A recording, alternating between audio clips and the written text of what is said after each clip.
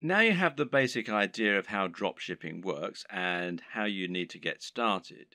You can begin to think about how you're going to build your own business. This all begins with choosing your product and choosing your industry or niche.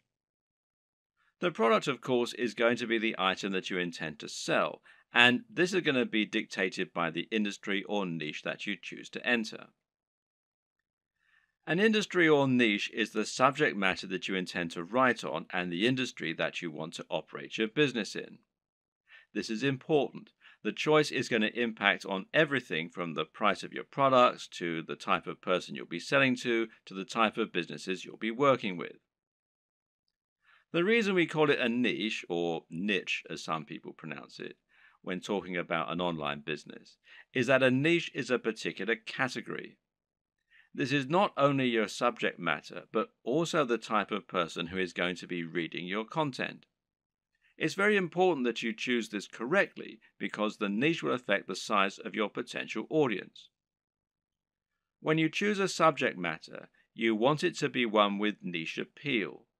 This means it's aimed at a particular type of person who is specifically interested in that type of thing. An example of a niche might be knitting. Now, if you have a blog about knitting and you sell knitting paraphernalia, only people who are interested in knitting are going to read your blog and buy from you. This way, you've cut out a niche for yourself rather than trying to appeal to everyone. That in turn means that you have drastically reduced the amount of competition you're facing. Now you don't need to compete with the biggest companies on the net, and you'll find that paying for things like AdWords advertising is considerably more affordable than it would be for a more general topic.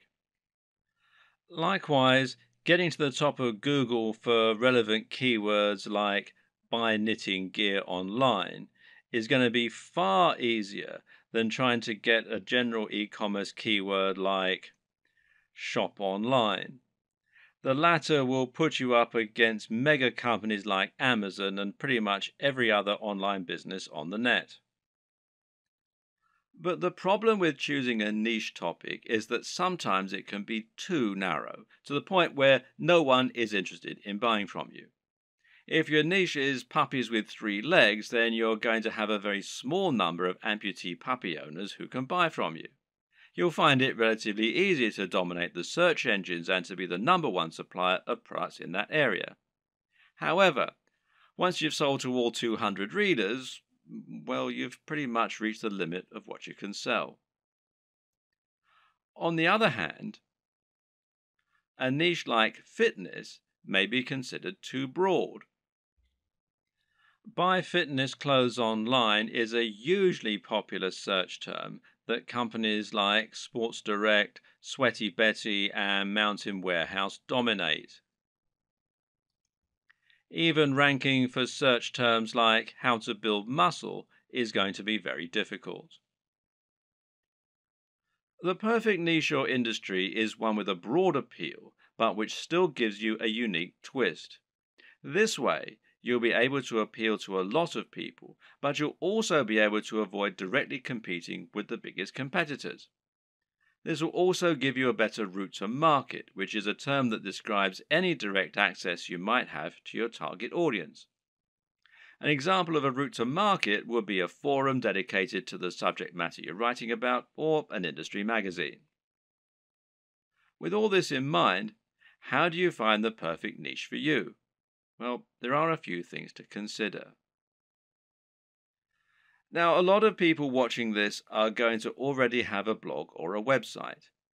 In that case, the best niche is obviously going to be the one that you're already in. All you need to do is simply pick a product that your current readership will enjoy. You should already have their trust, so all that's left to do is to offer them products and explain how and why they can benefit from them. Then there's an area you're already interested in. This will often align with the last point, but you should always pick a niche that you find personally interesting. This makes a gigantic difference to the quality of the content you put out, to your ability to pick the best products, and more. Remember, as a blog owner, you're going to be required to write thousands of lines of content on this subject in order to demonstrate your expertise and to gain the trust of your voters. If you don't know anything about the niche, this is going to come across in your writing and you're going to find it a very dull job. On the other hand, if you have a legitimate love of the niche you're writing in, you'll find it no chore at all to write all that content, and you'll find it much easier to wow your readers with what you know. What's more, you'll have a better idea of how to pick a truly great product that will stand out and attract your audience. You'll have your finger on the pulse.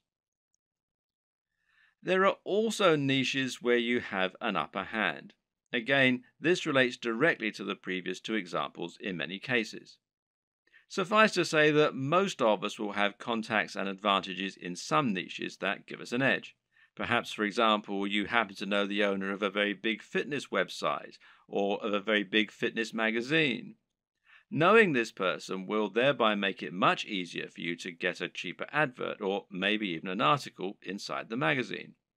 Now you can reach out to that audience directly and hopefully sell more product. Have a long think about your list of contacts and friends, and then consider finding a product that will let you make the most of those advantages. If you look at affiliate marketing, digital products, and internet marketing as a whole, you'll notice that certain niches stand out as being far the most popular, and those are fitness, making money, and dating. Now, why are these the most popular niches? On the one hand, it's because they have the broadest appeal. But the biggest reason is that they offer the best value proposition. A value proposition is basically the way in which your business is able to offer value. This is the way that your products can change people's lives. What is the end result of owning your product? If you're selling a hairdryer, then what you're really selling is the convenience and dry hair. If you're selling clothes, then what you're really selling is the ability to feel good about yourself, to look sexy, and hopefully to thrive in your career and in dating as a result. This is what sells. Try and sell a book about cats, and you're not really offering much beyond a few hours of entertainment. But sell a book about making money, and you're selling a dream. By choosing a product that can really change people's lives, you're providing much more value, even if the manufacturing costs stay the same. Now, this lets you charge more and make more money as a result, and it basically comes down to the niche. In order to tick all these boxes, one strategy you can use is to target a sub-niche, a niche within a niche. An example of this is targeting a specific type of person within the fitness niche. How about fitness for the over 50s or dieting for the diabetic? You could even do strength training for martial artists. In this latter example, you've actually combined two separate niches in order to offer something truly unique and interesting.